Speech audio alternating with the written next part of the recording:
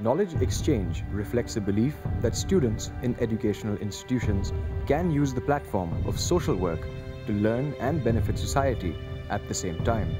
Here, at the Air University, a group is working to achieve what is a dire need for the current situation of floods in Pakistan.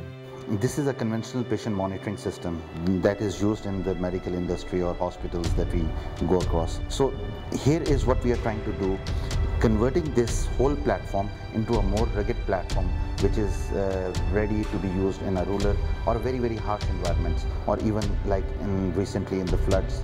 So once we go to the field, the same parameters or the variables that you see here could be transmitted to a base station where the experts or the consultants, doctors could actually use that to even help the people in the field to take a correct diagnosis.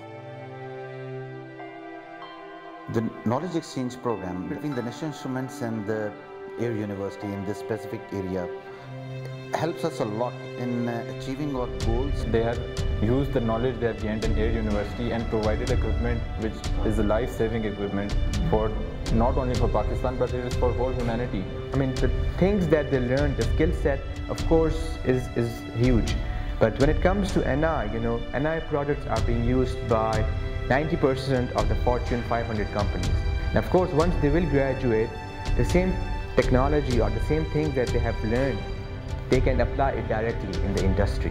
Whatever we generate in the university, that has to be dissipated to the public at large. You have to embark into that, because otherwise, universities can only be teaching universities, and they are of no use as far as knowledge exchange is concerned.